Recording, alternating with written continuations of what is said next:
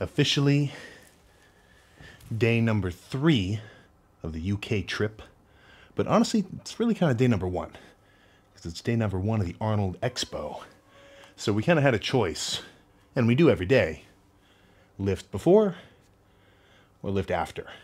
And there's benefits and drawbacks to either. Of course, if you lift afterwards, you need to wake up a little bit later, sleep in. But, yeesh. I mean, this is such a spoiled thing to say. But lifting after a whole day of walking around talking to everybody, and we're going to watch the bodybuilding show afterwards, it's just not so practical. So morning lift, that's the way to do it. So we just finished arms. That'll be on the Hostile channel probably maybe tomorrow or the next day. They're trying to get on top of it because, of course, the arm's literally going on right now. But yeah, that'll be pretty cool. It was me, Dean, and Ben at Dino's. That was a really freaking cool gym. Honestly, in terms of every gym I've been to, I'd say that one had the most character. And you know, I've been around. I've been a freaking round. From, well, I mean, you wouldn't know it. I think, what's it called?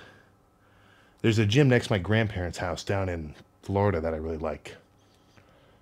Oh, I don't know the name. But whatever. There to Golds to everywhere else. It was pretty cool. And one thing that I really liked is they actually made really good use of the space. Because it's not a massive facility, you know. It's pretty, I mean, it's way smaller than like my college rec center weight room. But they actually knew what they were doing when they're organizing all the machines. And like, it didn't feel cramped either. Plus all the old bodybuilding pictures and everything, just the history. I feel like I'm just glazing the gym. But honestly, if you're ever in Birmingham, which I'm not sure how often you would be. I know I'm not. But definitely a place to stop. So we had a relatively quick arm day. Really heavy pushdowns. We went a little easier on biceps. I think we were all kind of feeling a little bit tendony. But triceps was really good. Tons of heavy pushdowns. So in a couple of minutes, head down to the booth. Meet all sorts of characters. Big, small, known, unknown. Really can't freaking wait for it. Honestly, I kind of want to get down there now. Just because there's all sorts of dudes hanging around in the hallway. Or the lobby, I mean. Because, like, every time there's an expo like this, there's usually one hotel that's kind of like cream of the crop that everybody really kind of congregates into. So, I mean, it's super cool just running into, I mean, you know, insert this bodybuilder or this influencer. It's kind of surreal. But plan after that, well, honestly, I don't even know what the plan is really today. All I got to focus on is making sure I get enough food so that I don't lose any weight. Because you got to remember, no matter what kind of trip we're doing, that's not going to affect the bulk or the cut. It depends on what you're doing. And that goes for you too. If you're ever on a vacation, you can't take an hour and a half to separate from your family. I mean, come on, you know? It's like, how busy are you? And I guess I see the logic of like, oh, I'm on vacation, it's time to relax. But I don't know if the gym's really something you should relax from, you know? Like, fuck, man, you're just going to feel better. So next time you're on, I guess everybody's spring break has pretty much already happened. But next time you're on a trip, you know, with your buddies or your family or whatever, do not skimp. And if you do, well, I was about to kind of rip on you, but you're almost punishing yourself just by skipping because you're just hindering your own fucking gains. It's, oh man. It's, as much as I love focusing on every lift and trying to make every lift as good as it can possibly be, go fucking crazy on like squats or bench and, you know, bicep curls with the 80s or whatever, and really just fucking go nuts every lift. It's not a sprint, you know, it's kind of a fucking marathon. And you got to remember, oh, I was about to say some kind of analogy, but it doesn't really apply. Yeah, scrap whatever I was about to say. But consistency is key. And I know that's just a fucking like classic business anything mantra, but it's fucking true. This is one thing which is kind of something I've just realized over time. as I've gotten older is every cliche saying or like motivational quote or feel good like little short speech or anything like that, as cliche and like maybe silly and like, oh, obviously, as like basic as it sounds, it's always so true. And if you can kind of read into it past the surface level, like, oh yeah, of course I should make my bed in the morning. Oh, I should go to bed early. Like we all know this. We all know basic kind of things that we should be doing, which are probably going to make us feel good over the long term. And fuck, man. I mean, I know I fucking don't go to bed on time like a total fool. I know I'd feel better if I was on an awesome routine. It's like you've got two voices, or you've got two sort of opposing thoughts in your mind, right? Your subconscious thoughts, which are just like, stay in bed, hit the snooze button, you know, don't do your laundry, don't do your homework, don't train hard today, come on, just take it easy, right? These subconscious thoughts just kind of pop up in your brain spontaneously. You can't control them. It's just, you know, feeding into like a dopamine spike, like, oh, it's going to feel good if you stay in bed. Oh, training, it's going to be uncomfortable. Don't do that. Just stay home. Come on, take a rest day.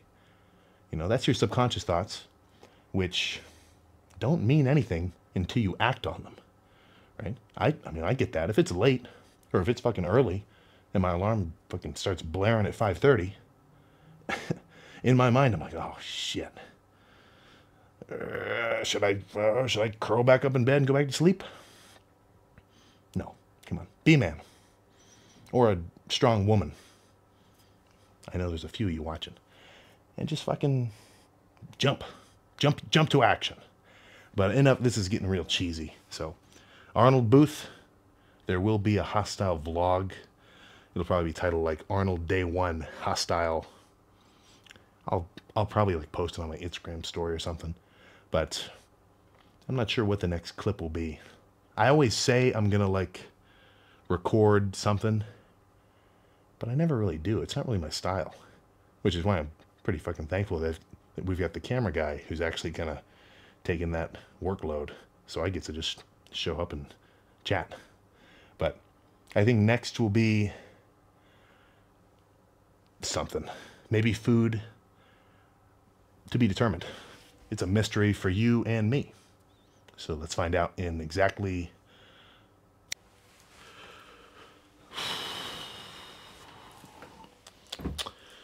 This is hard for me to say.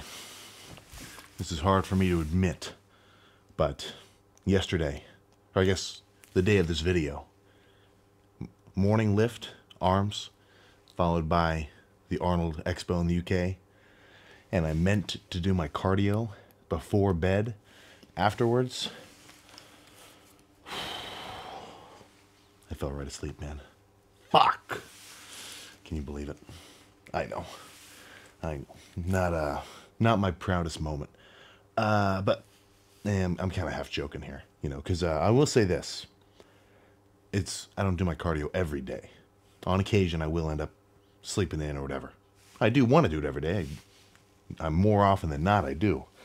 But there's a few situations in which if you tell me you skipped your cardio, I'll say, all right, well, do it tomorrow.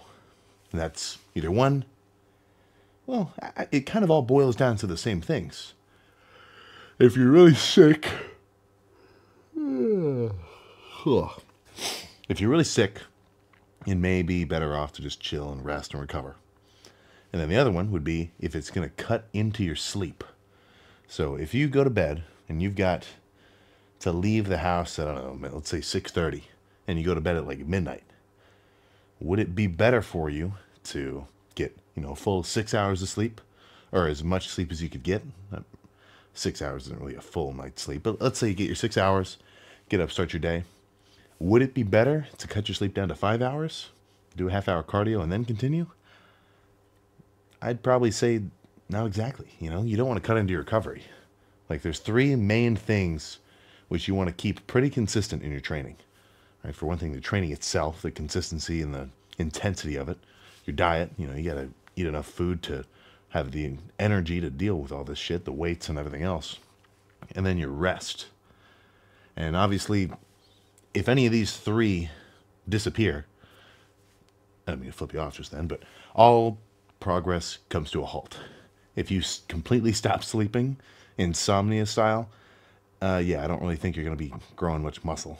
If you stop training completely, you're not going to be stimulating any muscle, so it's not going to have any need to grow. And then if you stop eating in a surplus, you're just physically not going to have the energy in your body or the nutrients and the, everything else at your body's disposal to grow, right? So you need these three in sync. So as much as I do endorse cardio, which I think you know how much that is, if it's going to cut into your sleep, you're probably okay to just get a little bit extra rest. And then, really, I'm not saying skip the cardio in favor of sleep. I'm just saying be a little bit more proactive with your schedule so you actually have time for it. That's what the enlightened lifter would do. But yeah, so instead of 30 minutes on the cardio bike, got home from the expo or to the hotel at like 6, instantly fucking gone. So, plan today, day 2. We're going to, oh crap, oh yeah, we're going to Martin's gym. If you know who we're talking about, absolute beast. Talking like NBA player height at 300 pounds. So, I'm going to do quads. We're here with Ben and Dean, and we're all kind of training together. But Dean had a back injury a while ago, so he's got some screws in him now. So he's going to want to chill out on back, at least for like really insane loading. So, well, he's going to want to chill out on anything that loads his back. So they might end up doing their own thing. So if we end up all just lifting separately, maybe we'll record the leg day. I know no training in this one, but what are you going to do? A little bit of an extra circumstance because we're kind of busy traveling. But even though I did not do my cardio yesterday, in no way am I going to say, oh, okay, you get a free pass today. Not a freaking chance. If that sort of logic popped up in your mind right now, you got a loser mentality. You got to rewire your shit. And honestly, the best case scenario for somebody to hear me say that I skipped my cardio was to say, man, Sam, what a fucking loser. I did my cardio. What, you can't keep up? That's the kind of stuff I want to hear. So plan now is quick breakfast, morning quads, and then back to the booth. Back to the freaking expo. I was going to say I try to get some... we're kind of just walking around the whole time. There will be legit expo vlogs on the Hostile channel, so keep an eye out for that. But time for me to get my day started. So just make do with kind of the scrappier videos for the next few days. We'll be back in a regular routine before you know it, throwing around the 150s and squatting a bazillion pounds for a bazillion reps also. But I'll see you next time.